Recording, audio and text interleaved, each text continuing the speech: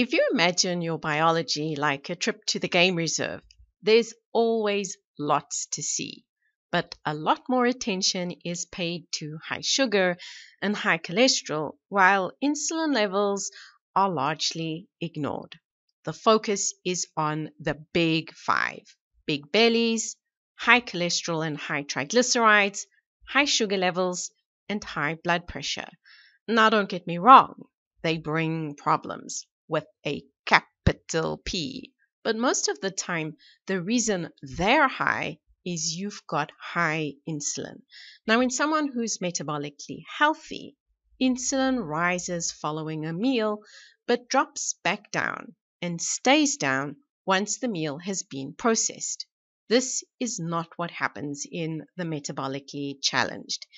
Insulin levels are high all the time, including at night. And it's the high at night that is the most problematic, because this is when insulin should be sleeping and your body should be running the rest and repair programs. Insulin makes this very hard to do because, you see, insulin is a go and grow hormone. Repairs just aren't his priority. So step number 1 in improving high sugar, high cholesterol, and high blood pressure is to lower insulin levels, especially at night. Now, if you're thinking, well, that's what my anti-diabetic drugs do, right? No. At this stage, at least, there's no pill you can swallow to do this. In fact, most of the pills do the opposite. They increase insulin levels. This makes them pretty good at lowering sugar levels, but they never actually fix the body chemistry. This is why type 2 diabetes seldom improves. It's a slow slide to the grave. To actually lower your insulin levels, you'll have to use biology. Join us for this episode of Better Body Chemistry TV as we recap the current options available to you to lower your insulin and discover a new strategy which is easy to apply. Better Body Chemistry TV is brought to you by Dr. Sandy, a scientist turned gremlin buster, helping you battle sugar gremlins, heifer lumps, and other health horribles through better body chemistry. Remember, small things can make a big difference to your health. The biologically based tactics to lower insulin hinge on creating a situation where less insulin is needed. The first and most obvious way to do this is with a low-carb diet, since the big signal for insulin to put in an appearance is the presence of sugar. If you can lower the amount of sugar doing the rounds, you automatically lower insulin. Intermittent fasting does the same thing.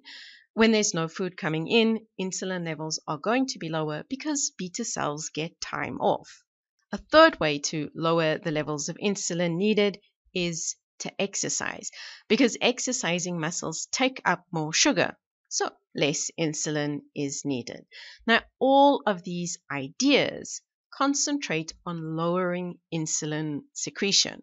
But the reason insulin levels are high is not always because the beta cells of the pancreas are trigger happy.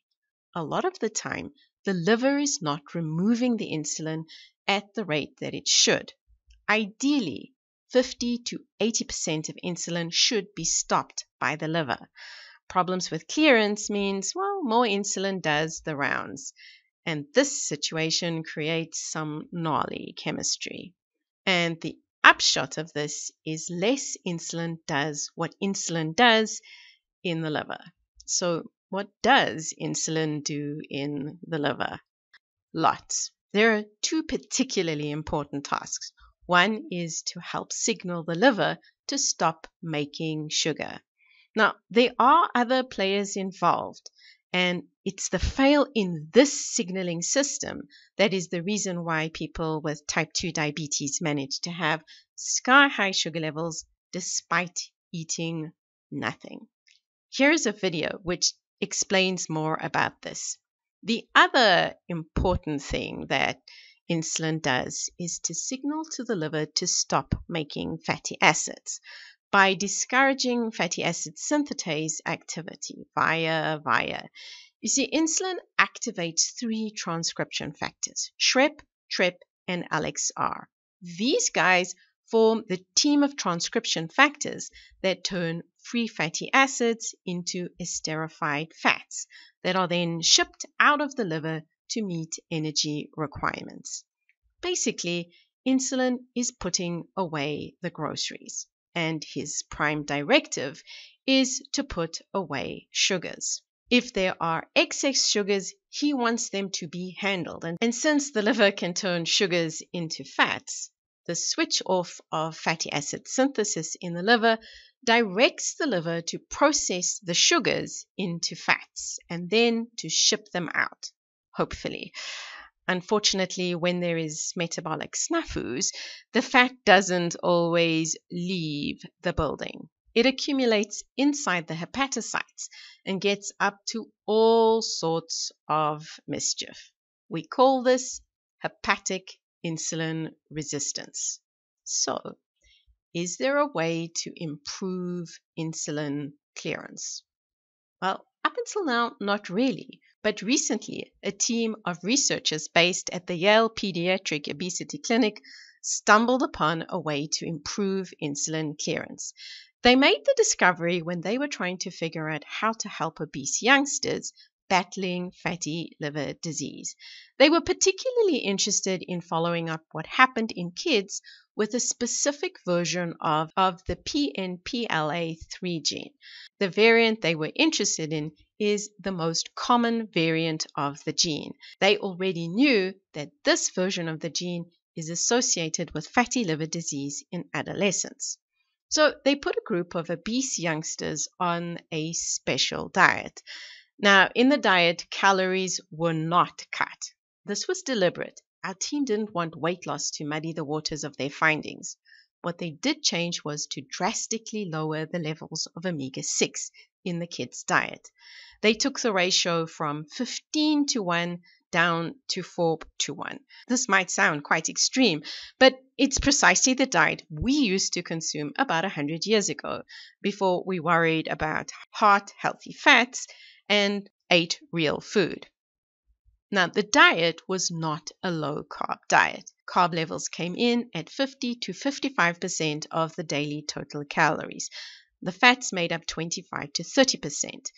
And the fat component included saturated and unsaturated fats. The kids got food parcels packed with kid-friendly items such as pizza and burgers that had had the ratio doctored. 12 weeks later, fatty livers were better. Each dot represents one kid.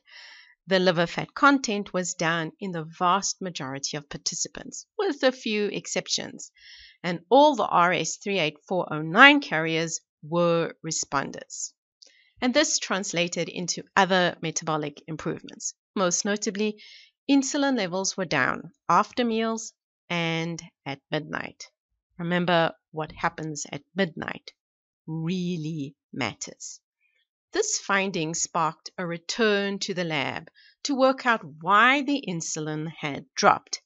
The team took another look at the samples they had collected, adding C-peptide levels to the mix of data. Armed with the additional parameter, they crunched the numbers. The insulin kinetic studies showed the insulin drop was due to improved insulin clearance. It seems the so-called heart-healthy fats are poisoning the well. Now, exactly how they're doing it will need to be worked out. But if you're insulin resistant, you need to sit up and take notice and work at reducing the omega-6 levels in your diet. It's actually quite easy to do.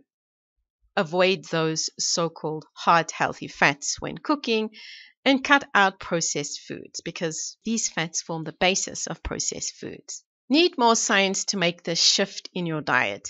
Visit the vegetable oils page on the Better Body Chemistry blog to unpack more of the science so that you can begin the journey today to creating better body chemistry and better health.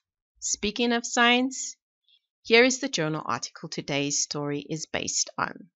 Know someone who is in metabolic trouble? Share this video with them so they can begin to use biology to get their insulin levels under control. And if this is your first time here, be sure to subscribe to our channel so you catch future episodes of Better Body Chemistry TV. Thank you so much for watching, and I'll see you next time. Remember, small things can make a big difference to your health.